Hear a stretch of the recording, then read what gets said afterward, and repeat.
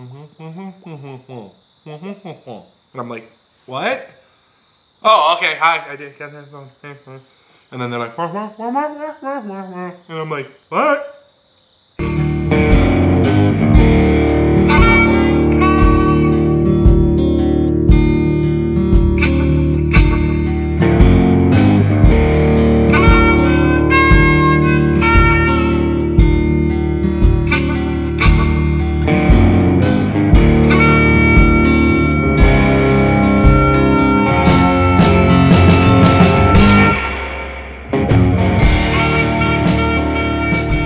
G'day mate, how you doing? My name's Dave. And I'm Brad. And this is the Travelling Brothers Cigar Review. We wanted to talk about being a noob in a cigar lounge. Oh, talking about being respectful to people at the lounge. And how not to, what, do's and don'ts. Well, not so much do's, we're really going to talk about don'ts. Just don't be a dickhead. Don't be a dickhead. It's in our notes. Don't be a dickhead. So, let's start with when you first walk into a lounge, you're going to go into the humidor. Oh, yeah. So I'm going in. Some of the things you don't do in a humidor, in the walk-in humidor. Don't fart. Well, that works for you. I tell you what, you'd have the sales staff dead. Don't handle all the cigars. There's not good ventilation in there. Point one. Don't handle all the cigars. Handle only the ones you're really thinking about buying. Okay? I mean, honestly, don't pick up every cigar. They're delicate. They've taken forever to be made. You can't keep picking them up and squeezing them. It's really nice. I'm blown Well, not away. only that, some of them aren't covered in cellophane. Cellophane. Oh, yeah. So if you're picking them up and you're putting your grotty fingers all over something somebody else is going to smoke and put in their mouth. I don't like grody fingers in my mouth. Yeah. So don't handle them unless that's the one you're going to buy. If you go through and you handle 5 cigars and you still haven't bought one yet, take a walk. You're not serious. Yeah? Is that a fair thing to say? No. Okay. I said it anyway. Number 2. Don't smell the cigar through the cellophane. That's a sure sign you're a noob. Definitely a boob. You're an idiot if you do that. You're not going to smell the cigar through the cellophane. It's just not going to happen. Yeah, but you also don't want to put the cigar up to your nose and go, No. wait, I got some smoke in that one. Oh, that was pepper. But if you're seriously thinking about buying that cigar, it's okay to take the cellophane back a little bit and smell the foot of the cigar. Don't go shoving it up your nose, but have a little scent, like a little smell to see if you like the smell of it. It smells like tobacco. Yeah, it doesn't. A lot of them smell differently. You get haze, you get florals. I mean, what did you get when you smelled this one? You went, oh, this smells, what? I think you said chocolatey. I just got a bunch of smoke and black pepper. That's why I choked. We'll give Brad a second to recover. His brain doesn't work as well when he's got smoke in his nose. Yeah, it happens. All right, what else you got down there? What are the irks of Dave? That's about all for in the humidor. Don't wander around coming in asking for the most expensive cigar that you want. Why would you not put don't steal anything? Don't steal anything. That seems pretty important. I kind of think that's a given. There are some real dumbasses out there. Yeah, they're not watching. Dumbasses aren't watching our channel. We watch our channel. 2 dumbasses are watching our channel. Keep going. What else you got? Well, I was going into when you're cutting your cigar. Oh yeah. What? Don't cut your finger. Yeah, don't go licking the end of your cigar before you cut it, especially if it's not your cutter. Oh, that's gross. So if you're using your own cutter and you don't intend sharing that cutter with anybody else, you can wet the end of the cigar as much as you like. Everybody shares their cutter. Just don't sit there and before you cut it. If you're using the store cutter, which most of them have a cutter there, or you've asked for a cutter, don't go licking the end of the cigar first, or sticking it in your mouth, or sucking on it first. That's a given. What else you got? Well, what else you got? Don't cut too much off, boob. I only did it several times. But I watched our noob cutting video. I'm like a whole new man when it comes to circumcising. L'chaim. Just the tip. L'chaim. Just the tip. We didn't do that tonight. Yeah, I know. Okay, so number 3, when you're cutting your cigar, use an ashtray. So you saw us cut it. You probably can't see the ashtray, but you saw us cut it over here. It was over the ashtray. Don't go leaving your shit all over the floor. Yeah, don't do that. You dick. Ah, did that go into your bourbon? What else you got? Don't be a dick. Cut it over the ashtray. And I think I covered don't lick your cigar. All right, in the lounge. Know the cigar lounge rules. So in cigar lounges, there's normally a set of rules put up on the board, up on the wall. The do's and don'ts of the lounge. The governing bodies of the cigar lounge. It's not your space. It's not. It's an owner's space. It's a shop owner's space. Can I ask you a question? What? Why don't you? You just did. I know. You don't have any rules here. Devil's Den. Oh, I've got rules. I know the number 1 rule. The number 1 rule is what? Don't sit on the bikes. Don't touch the motorcycle. Rest in peace. Nearly. Did you see that photo I sent you the other day? No. From Dragon's, Black Dragon's video. It said, "This is Pete. Pete found out he was allergic to sitting on my motorcycle, and he's dead on the ground." All right. I've got a tick now from that. Rule number 2 in the lounge: buy something. Oh, yeah. Okay. So the cigar lounge, a lot of them, you got to support them. If you're going in to enjoy the space, buy a cigar. Yes, they're going to be $1 or $2 more than the ones you get online. But you know what? It's about the experience, about getting to go to the lounge. If you don't want to buy 10 boxes from your local lounge, don't. But you know what? If you're going in there, buy a couple cigars, sit down, enjoy one, take a couple home. Support the local business, please. Yeah, otherwise it's not going to be there next time you go to buy a cigar. No, then you got to sit here with some dickhead and smoke a cigar in his garage. Like I do.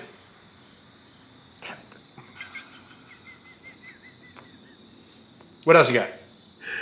Ah, dear.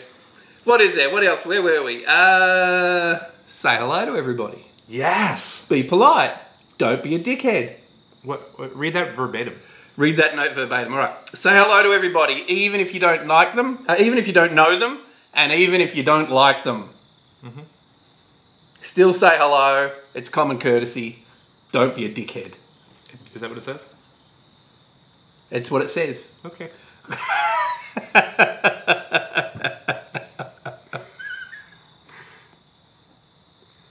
What does the next one say? Read it verbatim. This means he's been messing with my notes. I changed every dickhead to Dave. If someone obviously doesn't want to be bothered in the lounge, don't bother him. So you get that guy who's sitting down in the corner, he's on his laptop, he's got his noise-cancelling earphones in. He's working. He's working. We're watching porn. You might go, "Hi, how you going?" as you walk past, or if you know him well, shake his hand, but don't sit there and try and engage him in a conversation. Sometimes, believe it or not, people go to the cigar lounge so they can get away from everybody and just enjoy a peaceful cigar and do some work. I hate that in general. Like, I work on the road a lot, so I sometimes have to pull off and do whatever and get some work done, office work. So I pop my headphones in, I'm sitting there and I'm doing my thing, and then people walk up to you and then they're like, and I'm like, what? Oh, okay, hi, I did got the headphones. And then they're like, and I'm like, what? Hate that. Like Charlie Brown, like, That's going to be the intro. Why don't you have it? Like, you should be the intro. I'm not as funny as you. Your face is funny. All right, clean up your own mess, Brad. If you drop ash, bitch. If you drop ash, there's normally like a dust buster or a dustpan and broom. That's like an old-fashioned thing, but you know, vacuum it up. If you don't see one sitting around, ask one of the staff. Say, "I just dropped some ash. Is there something I can clean it up with?" They'll probably go, "It's all right. I got it," and go and do it for you. But offer. Like, be like if you're at someone's house. Yeah. The staff, you know, they're not your maid servants. They're there to sell the cigars. Don't take your shoes off. Oh, don't take your shoes off. Yeah, and if you do, don't have holy socks. Don't fart, Brad. I have a thing. All right, what do you got? What else you got? He can clear a lounge. Okay, so clean The up best your mess. place Oh, to put fart. your rubbish away. Hold on. This is important. If you got to fart, the lounge is the best spot. You want to know why? Great ventilation. Great ventilation. No one will know. It's covered in smoke because you light a match, it goes away, right? Uh-huh. That's the perfect place. To Yeah, live. no. Just Don't do it. Just let it- Don't listen to Bradley's advice. let it go. Your rubbish. Don't like if you use one of the store glasses, clean it up afterwards and put it away. Don't just leave it sitting on the table. If you buy yourself a Coke or you bring in don't leave it on the table. Clean up after yourself. Your mother's not going to come down and clean up after yourself. Okay. Hi, Mom. Sorry. Telephone calls. Oh, yeah. Telephone calls. Telephones are, I mean, we've all telephone. got them with us nowadays. What do we do without telephones? Talk to Remember, people. you're not old enough to even remember the time without telephones, are you? Bro, there was a time I didn't have a telephone. When you were 2? No, I didn't get one until I was in high school. I remember having to sit on the telephone that was attached to the wall by a cord. There was a time you were alive, there weren't telephones. No. No. Black and white TV, though, yes. Yeah. I remember going to the neighbours to watch television because they had a colour television. Yeah, right, enough of that. Okay. Where were we? Oh, yeah. So you're going to make a call. Sometimes you've got to make a call. Most lounges have got a spot that's a little bit away from everybody else. Go there, sit down and talk there. But keep your voice down. Nobody wants to hear the rest of what you're doing for the day. And if it's going to be a long call... Hello? Take it outside. Hey, Mom. I mean, it's really... See, I'm on the phone. Hello? Bradley, ring your mother. Why don't you ring your mother anymore, Bradley? Why does she sound like she's on the intercom at Walmart? Don't do that. The people are there to relax. Hey, look at this ash. Look at this ash. It's just a perfect burn, That's a isn't nice it? big ash. You got This is there. a perfect burn. Don't monopolize the television or the Bluetooth speaker. Like, don't sit there and chain smoke 3 cigars and watch 6 hours worth of movies and not let anybody else use anything, or watching your YouTube videos on the TV or what have you that nobody else is interested in. Sure, it's okay to do it if you ask the people around you. Don't be a dickhead. Is that what that says? Yep. It's starting to sound like a lot of rules in my house. Odd similarities, I'm just saying. Have you disagreed so far? No, No. very much. Yeah, No, very true. no, right, there we go. What else? Video games are for the home, not the lounge. That's yours. Yeah, I put that in there. Yeah, I know, you put that in there. I went to our local cigar lounge, and I know Nate. Nate, you're going to agree with this one. He's the manager at our local lounge. Somebody was in there playing their Xbox. I'm from the millennial generation. You know, we like to think of ourselves as the greatest generation ever. Nobody wants to sit and watch you play Call of Duty. Don't be a dickhead. Don't do that there. That's like the one place you want to... Get out. Talk to people. Say hello. Don't play video games at the lounge. Don't do that. Don't bring your own TV. If you're a manager of a cigar lounge, put that on your rules. All right. What's this? Oh, okay. See, you've put one in there. Don't bury yourself in your phone. It's meant to be social. Don't be a dickhead. It says don't be a Dave. I know, which is what you're says saying. Dave. Everywhere I had don't be a dickhead, you've put don't be a Dave. I was trying to keep it Are you PG. trying to say that I'm a dickhead? I'm trying to keep it PG. PG. We're trying to build something. Is dickhead rude? Yeah, he is rude. In Australia, that's not rude. Keep it going. Or you could say don't be a cock. But we want to make a cigar called that, so we don't want to ruin its position in place. I'm going to tell you right now. We're not putting cocks in our mouth. That's not going to be our brand. For those that watch all our videos, you'll get the joke. If this is your first video, you've got no idea what we're talking about. But if you want to, watch the El Gugu. A lot of cock in the mouth. From this dickhead. No politics. Oh, yeah. Actually, no politics is a bit of a strange one. In most lounges, no politics is the rule. But when you've got a lounge and there's lots of regulars there, everybody sort of gets on okay. Often a little bit of jibing and ribbing gets up in the way, but just don't get too serious with it. It's not comfortable for anybody when people get serious. And hey, in today's environment, I'd rather talk about religion than talk about politics, because talking about politics can get you stabbed. Or your city burnt down. Continue. Or your city burnt down. All right, next one is don't talk about religion. Same rule as above. Oh, absolutely. Yeah. Again, sometimes you're going to sit quietly and have a conversation with a couple of close friends. That's fine. Don't let it get over the top. It never works, though. Like, you're there to talk about everything. But you know what? I'm going to tell you. Talk about whatever the hell you want to at the lounge, but just remember one thing. One very, very important thing. If you're an idiot and you can't have a healthy debate with somebody and walk out as friends, don't talk about it. Know yourself.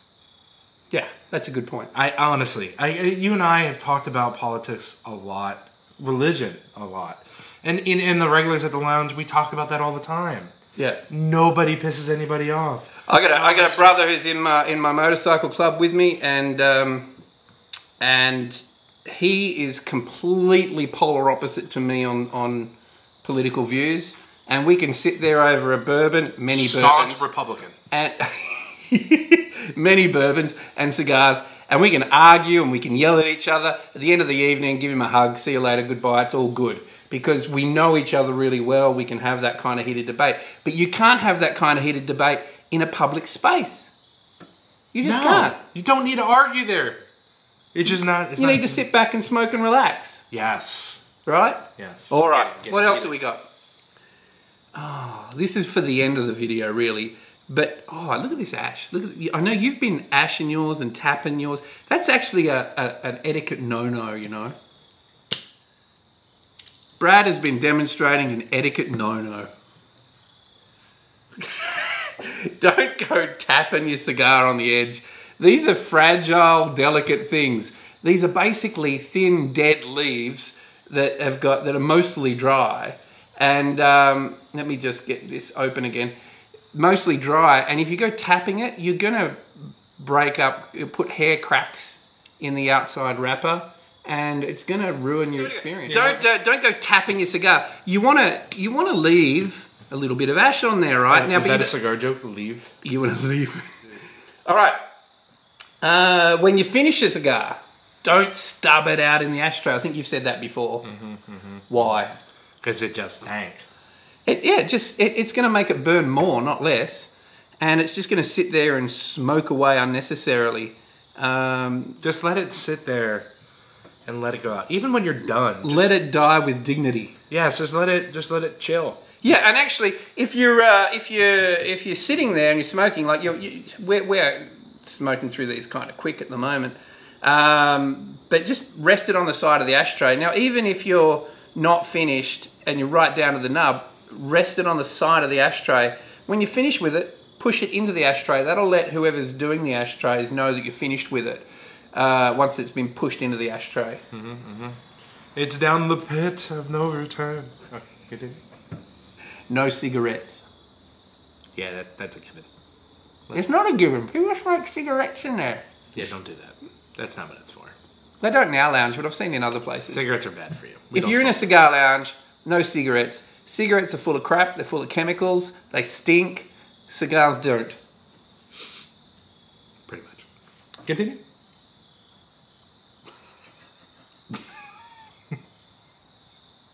They're stale. Did I say no cigarettes? You smell stale like a cigarette. Keep going. Don't be a beggar, Brad. What does that mean? It means, oh, can I have some of your bourbon? Yeah, actually, I'd gladly give you some. Yeah. Thanks. No problem. Don't be a beggar. Take what you need to the cigar lounge. And if you go regularly and people bring bourbon, people bring some snacks and stuff like that, and they share with you, you know what? Didn't your mother ever tell you to bring something to somebody's house? That's really what she sounds like. Hi, Mom. She's so proud of her Bradley. Such a good mensch. Continue. Well, I want to stick on that one. Don't be a beggar. So, like, bring stuff to the lounge. Whenever we go to the lounge, we take a bottle of bourbon with us. It's not just a lounge. If you go to somebody's house and you're going to enjoy the time in the den, the Devil's Den, which is mildly cool, I have to point out tonight. It's beautiful. New wall. That's what it did it. Cool. It's a new wall. Yeah. Not finished yet, but we're getting there. You built it with your hands? I built it with these 2 hands. And Home Depot. He was away. He didn't want to come and help. No, definitely not. I'm allergic to work. I'm a millennial. But you got good tools that you lent me. That was nice. Yeah, that's nice. Yeah. Maybe So, and take your cutter. You know you're going to need one. Take your lighter. You know you're going to need one. Now, okay, every now and then we forget or we go there unexpected and you can use the store ones. You forget a lot, Dave? I do. It's okay. I often use Dwayne's. Yeah, good for Dwayne. If you use somebody else's cutter, don't bitch about it. Oh, geez, that's blunt. It's like, too bad, bring your own. Am I getting a little bit touchy on that one? I mean, maybe they don't know it's blunt. Continue.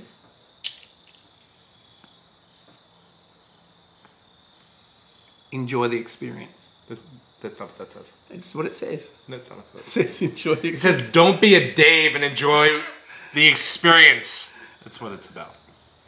You go there to relax, have a cigar, have a good chat with people, often people you don't know. This whole social disconnection that we're going through at the moment, you want to go there and connect with people. Enjoy yourself. That's the whole point of the experience. The great equalizer is what we hold in our hands. Age, religion, race, it does not matter. Cigar Lounge is the place where all walks of life can go. And everybody meets on the level. And they do. So go and enjoy the experience. Yep. Don't be a dickhead. Don't be pretentious. Don't go in there No, spouting off about everything. Just go in there, enjoy your cigar, connect on the level of cigars. Oh, I got to put one more in there. You got to put one more in Bathe. there? Bro. If you stank. But you said it had good ventilation. It's because the sweater is tight. If you stink, do not be around people. Shower first. And don't, like, go do yard work for 10 hours and come in there and sit and, like, sweat it out. Like, no. And if you're sick, stay home. That's another one. Yeah, even not in this time period. Anytime. Don't go in there coughing and spluttering around the place. Yeah, I know. Don't do that. Don't take your cigar label off too early. It's not pretentious to leave the cigar label on. The cigar label is there to protect the cigar from all the oils on your fingers. And you like the way Southern Drawers does theirs, they give you 2 labels. So that as you get down, you can take one off and you've still got another one to hang on to. I really like that. So what? Noob. It's a boop. It's not about showing off what sort of cigar you have. It's actually there for a practical purpose. Gets in the way. I don't have oily fingers. You got greasy hands? For all the hard work you do all day? Comment in the comments below if you think you should take the label off early or late. I just say unwrap it. Throw it in your mouth. The other thing too is these things are put on with a gum, right? And sometimes that gum gets on the tobacco leaves. If you let the cigar burn down, the heat created here loosens the gum, and you're less likely to tear your cigar as you take the label off. Good advice. I think that's all from me. That's all for me. Like, subscribe. We'll catch you later. Hit the bell. Don't forget. Catch you later.